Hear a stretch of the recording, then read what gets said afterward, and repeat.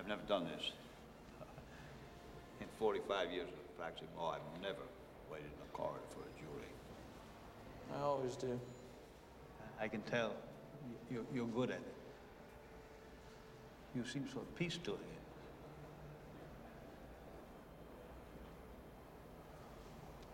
So what do you think? Is it good to staying out this long, or is it bad? For who? For me, of course. You never tell, can you? I mean, it could mean anything. I mean, it could mean jury duty is more fun than working at the post office. It's bad for both of you. You think? Okay. Here's my take on it. Guilty? Not guilty. That's what they're going to say. And it's not going to have anything to do with dates or groundwater measurements or any of that crap, which nobody can understand anyway. It's going to come down to people like it always does. You found someone who saw him dumping stuff, you see. You didn't find anyone who saw me. What's your take? They'll see the truth. The truth? Oh. I thought we were talking about a court of law. Come on, you've been around long enough to know that the courtroom isn't a place to look for the truth. I mean, you're lucky to find anything here that in any way resembles the truth. You disagree. Since when? 8 kids are dead, Jerry. Jan, that suit fits you better than the sentimentality. That's not how you made all that money all these years, is it? You want to know when this case stopped being about dead children? The minute you filed the complaint, the minute it entered the justice system.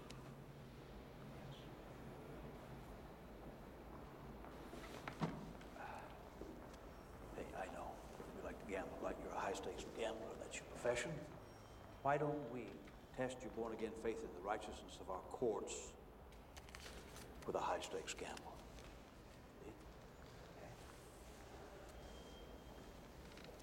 If that's a settlement offer, Jerry, it's not enough. That's not what I hear.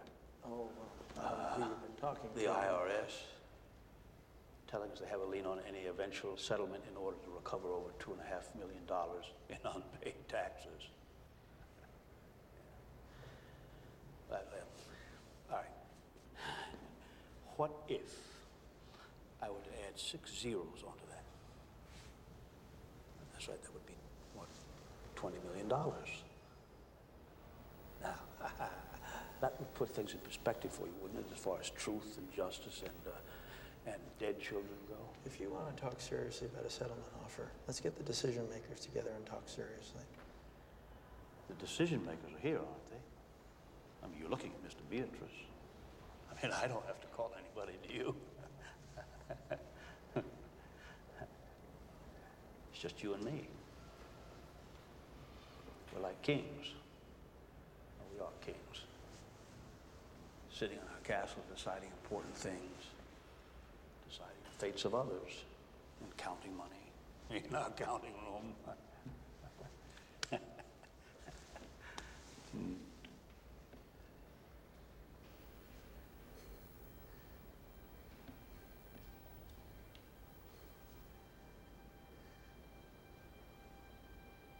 I tell you what, I'll leave this here. I'll go back down the hall to my throne room, and I'll await your decision.